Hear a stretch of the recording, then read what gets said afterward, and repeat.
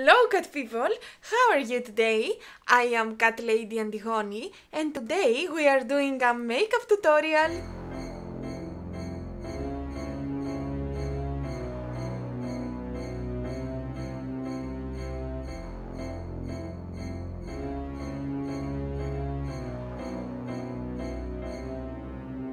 Today we will do a makeup, mainly an eye look together. The only thing that I have on my face right now is just my day moisturizing cream in order to make sure that everything will be applied in the best way possible. I have brought my coffee here, so after all, let's start! I'm starting by applying this gel, which is from MUA Makeup Academy Lash and Brow. It's just a clear gel to make my brows, you know, stand at the correct place. So I'm starting by doing this. I'm gonna apply one more layer. After that, I'm gonna use two brow pencils, again from MUA, because I found that these products work perfectly together. I want to apply my eyeshadow base, which is gonna be from Urban Decay, the primer potion, this one right here. I don't know if you can see it clearly, but yeah, as I'm waiting for my eyebrows to get dry, I will use my fingers to make sure that this product is everywhere. I'm gonna start doing this one with you. I'm gonna use this brow pencil, which is from MUA, as I told you. This is the dark brown, if I'm not mistaken. And I'm just trying to fill here a little bit and trying to maintain the shape that I usually have on my eyebrows. Look, my eyebrows are in general something that I don't need to take care a lot. So that's the idea. I'm filling it, and after I finish and I feel happy with the result, I'm gonna use this, which is again from MUA, but this time I think that this is the light brown. So with the light brown, I'm gonna fill this area, the first half of the brow, and blend them together. It's gonna be that simple. Also, I'm trying again with the shape, but not too hard because the shape is already there. So here we are with the eyebrows. I have already applied the base, and for the rest of the eyes, I'm gonna use this palette from Nikki Tutorials, and I'm gonna start with the shade Basic Truth, or whatever is the name, this one right here. And with this shade, I'm gonna apply a little bit as a transition under my brow in order to make sure that the dark blue that I'm gonna apply later will be blended. I'm trying not to apply to the whole eyelid because that will make the eyeshadow base to dry completely, and we don't want that. I want a sticky surface. I'm gonna continue with this shade right here, which is called Amsterdam. I'm gonna blend a lot. Right now I'm gonna use this brush. It's just a no-name brush, nothing, to clean a little bit the area here, and that's why I haven't done anything on my face, because I know that disasters are gonna happen. Again, I'm taking this brush and try to blend the edges a little bit here, but of course I'm gonna work more with that. This palette from Nikki Tutorials doesn't have a black, but we have this one here, which is from VE Cosmetics. That's the VIXXEN palette. Okay, so from what I see right now, I need to blend, and let's be honest, this is gonna be boring. So I'm gonna turn off the camera, I'm gonna finish with the blend, and when I start the cut crease, which is gonna be the interesting part, I'm gonna start telling you again. What I'm gonna do now is to shape the cut crease. So that's the Pillowy's white base. What I'm gonna do is that I'm gonna apply an amount on my hand, like that, and with that I'm gonna take a very small brush, specifically this one, which is from ELF, yes, the concealer brush, it's the name.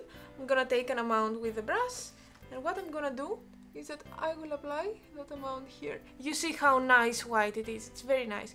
Then I will look up, okay, and then I will just follow the shape that I have on my eye, and of course I'm gonna fill everything with that white base. Okay, so I've reached the dark blue part. What I'm doing here is I'm just trying to diffuse the white base into the blue. I'm gonna use a transition, I don't know, I'm thinking something muted, purple, something like that. I try to diffuse it into the blue. I will try to use a little bit of blue and the purple, and then I will use the shimmery orange that I have planned to use for this Cutcrease. I'm gonna take my spellbook palette, that one here, and you see it? Yep. And from this palette, I'm gonna take this color right here, which is a shimmery orange, and I'm gonna spray it with the all-nighter, again from Urban Decay. This is a setting spray. Okay, look at the pigmentation, it's so good. Look, I'm so happy with this color. I wanna make sure that I will not have any uncovered spots right here. That's why I'm very, very careful, and I'm doing again and again the same application before I diffuse everything here. So I will fix it with another brush, and I'm gonna take the shade Holy Union, again from the same palette, and I'm gonna just diffuse the purple into the blue with just some purplish shade. I'm gonna use this from Morphe M456 to diffuse a little bit here, here, and there. Nice! I'm gonna enhance the orange right there with the same brush, because I feel that there is a little bit more of the purple shade, and I'm gonna take the same brush to diffuse. I will find it later to finish with the blending, but right now I want to finish with the shape that I'm doing, and I'm gonna take again a very small brush like this one, which is again from Morphe M508, and I'm gonna use silver glittery. Again, I will use some setting spray to make it as good as possible, and yeah, here we have it.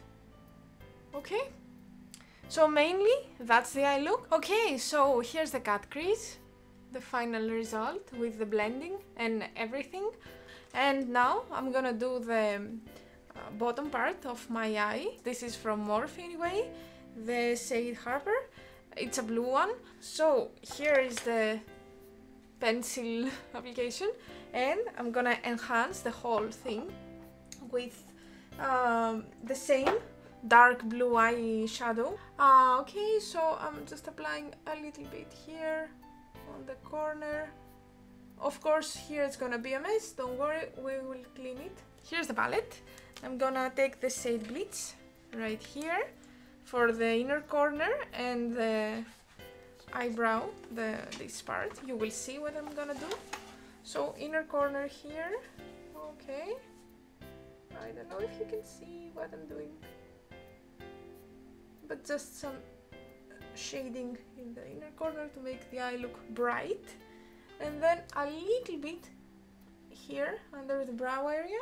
Here's the eye look. I'm gonna clean everything, and you know something? I'm thinking to use this thing here. This is the heavy metal from Urban Decay, and I'm gonna do this off camera because I find it extremely difficult to hold the mirror, but I will try to shape a line, a glittery line, because this is pure glitter, between the Cutcrease and the whole eyeshadow part.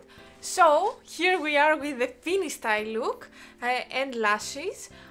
Because I did that thing on the Cutcrease, I decided to use lashes which gonna be like only fluffy in the end and not from the beginning, because I don't want to cover it. Now I'm gonna continue with the e.l.f. primer, and I'm gonna put it all over my face to use it as a primer.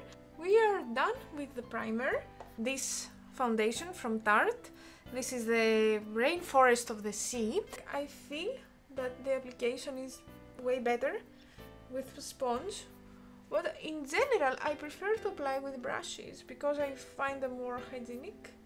Of course, I'm washing everything after I use it. I feel that this is pretty much done. So we continue with the concealer. For today, I'm gonna use Can't Stop, Won't Stop from NYX, and I'm gonna apply it directly under my eye area, right here. Not a lot. I'm applying a little bit around the nose and to try to cover some spots as well. And try to make sure that all the under eye area will have concealer. For the blush, I'm gonna use this Thick Dew from Colourpop in the shade Cherries Hue. It's from the new collection with the cherries, very nice collection. I'm gonna take a very flat brush, take some of the amount from my hand, not all of it because it's gonna be very difficult to blend it, and I will go to the cheeks. If I feel that it needs more blending around the edges, I'm gonna use the sponge, which has some of the foundation, to make it look more even. Okay, I set it a little bit with one of the Sabrina palette blushes, that one. Okay, you cannot see it, but now you can see it. This one, which is NYX Scratch. Anyway, and we continue with the bronzing procedure. I'm gonna use a duo from Wet n Wild, and I'm gonna apply an amount here close to my ear, and I'm gonna blend it.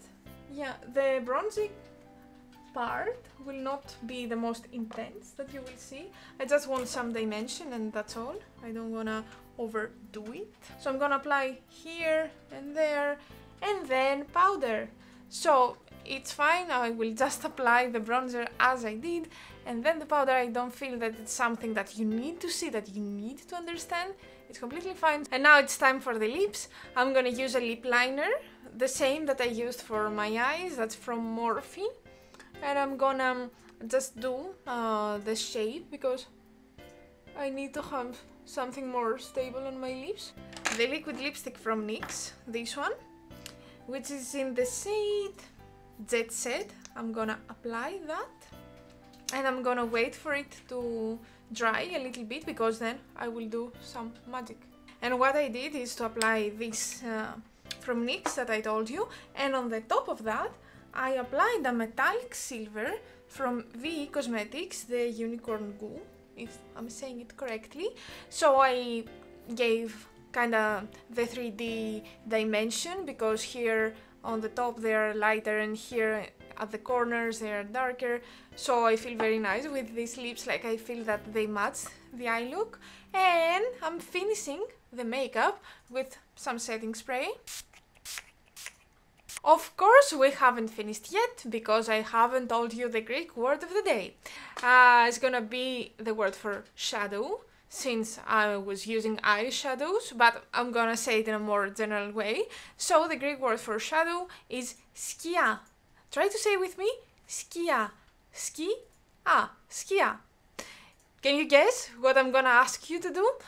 For today, I'm gonna ask you, oh, what a surprise, to write a comment down below using this word, either in English or completely in Greek, if you feel brave enough. And that's it for today. I would like to thank you so much for being here with me today. I hope that you actually learned some things.